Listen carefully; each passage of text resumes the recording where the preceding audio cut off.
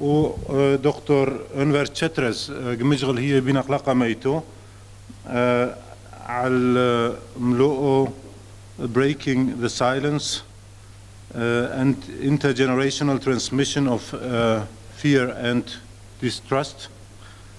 ودكتور أنفر قريلي بوبث صوبود أبسالا ومتامو قريلي بوبث صوبود هوايستي سملي إي دكتوري ذي على identity development بيشاتو دترلف وحمشو ومن أقلايو كشغل أخمل فونو بتصوبويو بتصوبود أبسالا وكسملي ترميوثو غلبي انترسانتيو إلي كشغل على يسبوثو دو تراوما ودي صحة داني دقل وي ملا على هاني أوثن مو عراق أو كتنبو عراق أو تكوثن مسوريا وعدو هاني سبوثو غلبي مهمني لاشنو عامذن لأن احنا كتعرينا قطري عمروحا موثريذن هاركك بيبوطي بقرعن وكمشوشينا قي أثم القطر لأنه شيء نحن ذي كدعوتو بو سويت بري بكميومي دتري سملي ترميوثو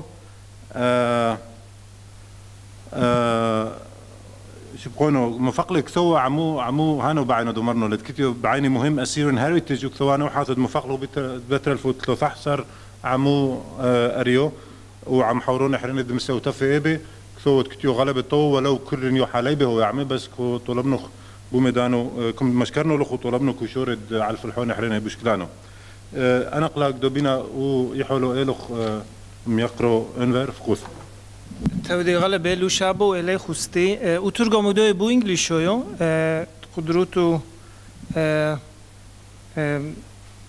مسانتوتو عامي if you follow me بو إنجليزي I would be happy. I'm a psychologist of religion, so which means my theoretical background is within psychology, but my field of study is religious phenomena. So I'm not a theologian as a background, which makes a difference. Anyway, this is an interest of mine besides my other work, because we don't get finances for doing research on Seifo. You get finances to do other things which interest the government. And this is something you do beside your work, because that's normally not, as I said, financed. What I have been interested in is the trauma that continues from one generation to the other. So my title is Breaking the Silence, and I will get back to why silence is so central, an intergenerational transmission of fear and distrust. So what is trauma? There is an individual as well as a collective cultural level. The cultural level is that it is that phenomena when members of a collective, of a group, have been subjected to a horrendous event that leaves an indelible mark upon their group consciousness, etc. And this could be also counted on an individual level. We can talk of trauma on very different levels. Let's talk of trauma on physical level, stomach, pain, fatigue, insomnia. We can also talk of trauma on behavioral and social level, which deals with abuse of substances, aggression, passivity, withdrawal. But we can also talk of trauma on cognitive level. That means difficulty of thinking clearly, avoidance of memories, nightmares, or trauma on emotional level, which deals with fear, anxiety, anger, guilt, depression, hypervigilance activities. And we can also talk about trauma on spiritual or existential level, which is very interesting, is loss of faith, religious as one example, or loss of some other kind of faith, and loss of meaning in life. All these dimensions need to be included in a discussion of trauma. Unfortunately, very often, today, trauma discussion is more on physical level because it's done by psychiatrists, and that is a different approach, or a limited approach. There is previous research on trauma and its effect on different generations. We have most of the research among Holocaust survivors, some among Armenian survivors. We have also some research on Vietnamese soldiers back to the US. We have some on indigenous Indian populations in the US, and then later on Rwandan and Bosnian traumas. We have very little, or actually absent, on trauma among the Assyrians as a result of Sefer, not on a psychological and not on a research level. Let's have a quick look. And what we see, the topic occurring in previous research on other populations, it very often dealt with silence, with emotional difficulties, with obsessional storytelling, with secondary traumatization, that is the trauma among the children of the survivors, personal, social, family impacts of the trauma, transmission of distrust and transmission of fear from one generation to the other. We have research on effects of on memory because of the trauma, and we have research on depression, on guilt related to the trauma, failure of metamorphosization, that is creating pictures of what has happened, which is very interesting, and also failures of temporality, the time dimension. We have also research on remembrance, on mourning, on symbolization and ritualization of the trauma. So I'll try to come back to some of these issues, but as you see, there is a vast research on trauma. What I've asked and what I will present for you here is a very limited aspect of that research that I have done is among the Iraqi refugees who have recently come to Sweden due to the war in Iraq, but who have had a background in Turkey before, that not themselves individually, but their grandparents. So through these stories, they tell me what their grandparents have transmitted to them in terms of what had happened during or after 1915. The age population here was about 27 to 60 years old. They've come to Sweden after 2000, and the individuals that have told me stories among 20 or 25, I have had there were 5 of them speaking about Sefer. Some of the codes, topics that would occur in the stories with these 5 individuals were very often related to cultural genocide. And as you see there, the cultural genocide is exemplified by what they meant. It was related to feelings of distrust, stories told by their parents as stories to be learned on how to deal with life. It was topics on intergenerational relations, that is what our grandparents tell us to do or not to do. Stories of Sefer, impact in life, and especially impact due to religious differentiation. Why I bring these codes together is that it is important that when you look at the titles here, when you talk of Sefer, you do it in different contexts. So each one of these topics brings up how you talk about it in relation to something else. Another topic was on stories as lessons to be learned together with intergenerational relations. So the grandparents would teach them about life, what we call enculturation, as a way to learn about life. Another topic was intergenerational relations and distrust. It was about feeling unsafe and impact of life. So you see different kind of topics often come up together, not seldom with religious differentiation as a very clear example. There was a lot of coding or topics on fear, internal fear, external fear, and there was also a topic on existential level, and why this has happened to us, and what this means as a community. So from this material, I have kind of drawn out 2 cases, which I think characterizes the content of these stories. The first case is about distrust. As on social level, distrust on social level is very well exemplified by this female person. She says, about 50 years of age, she says, as a lesson for life, my grandmother would tell not to trust Muslim, no matter how good they are or they were. Instead, I was told to put my trust in God, to be strong and not to be afraid to do anything that was not according to the Bible.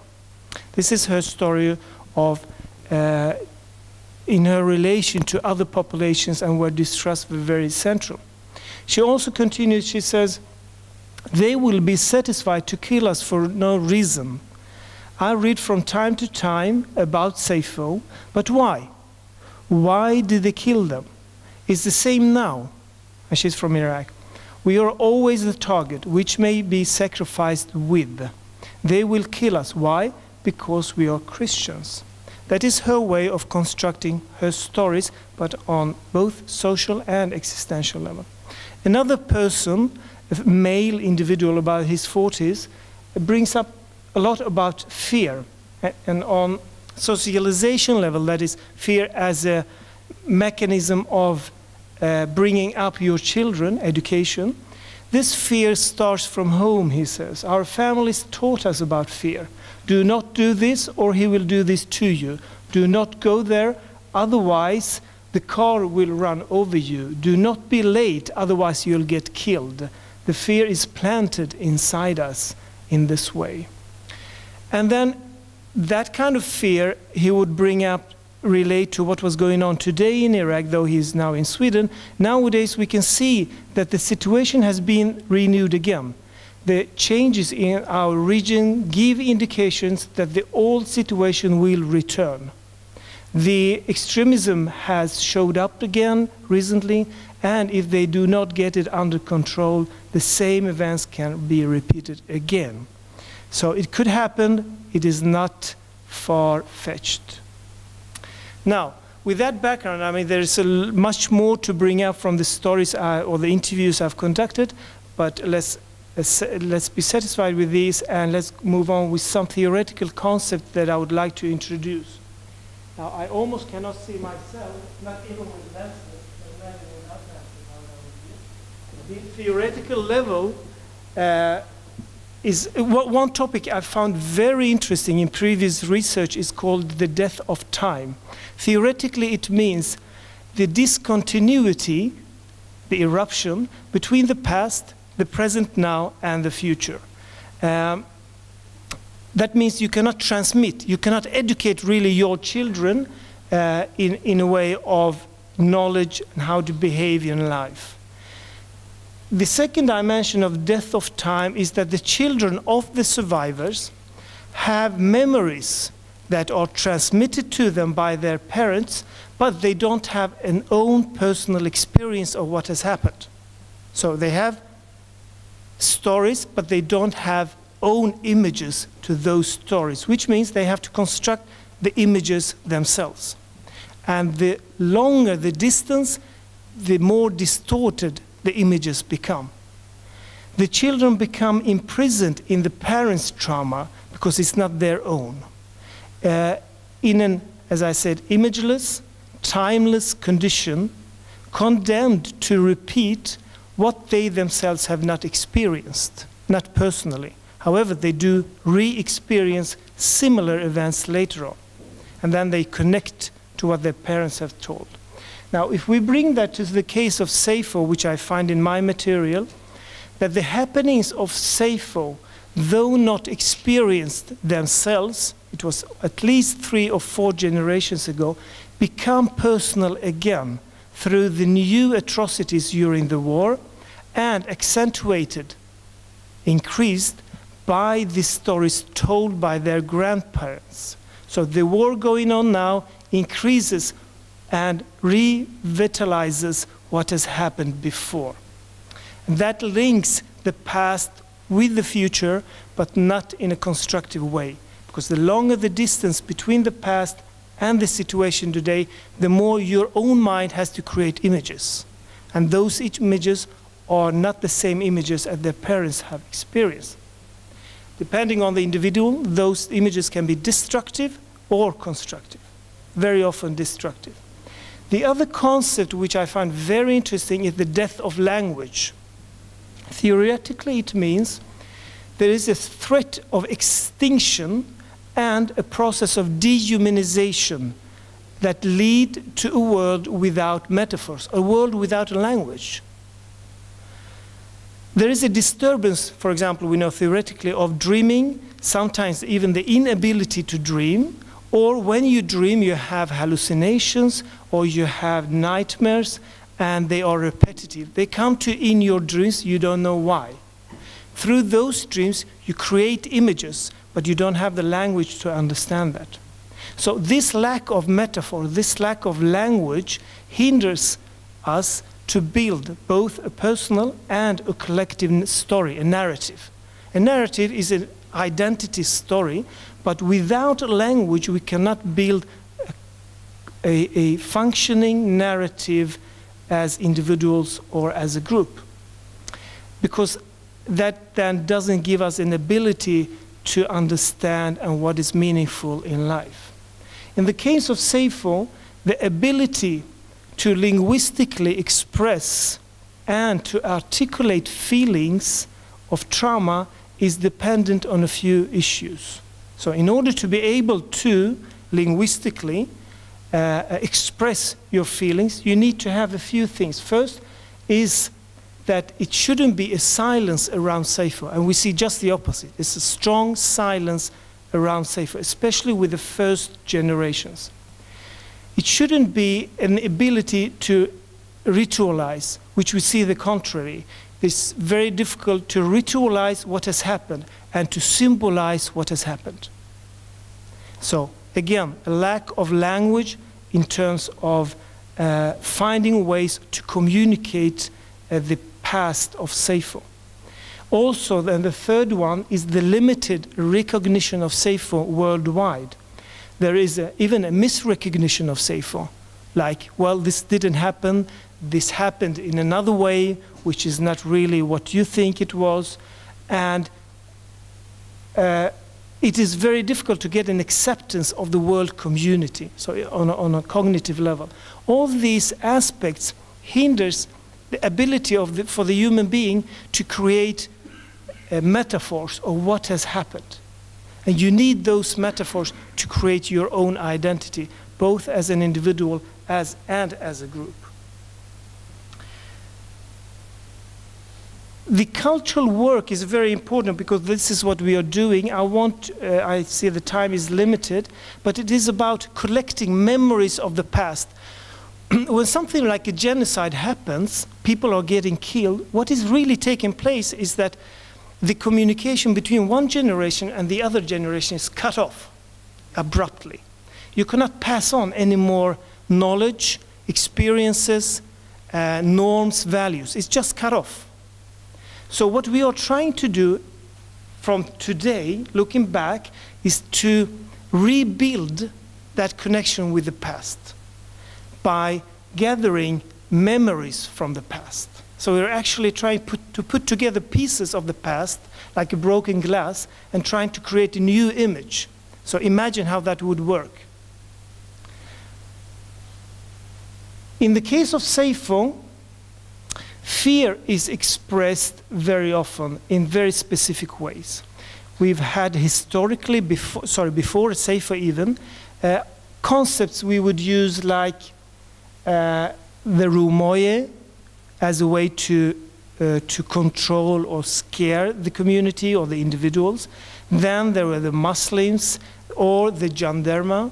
So we have used different kind of concepts to create that issue of socialization, actually, to teach the children to keep within the limits we would like them to keep. I think today one of those concepts used is assimilation.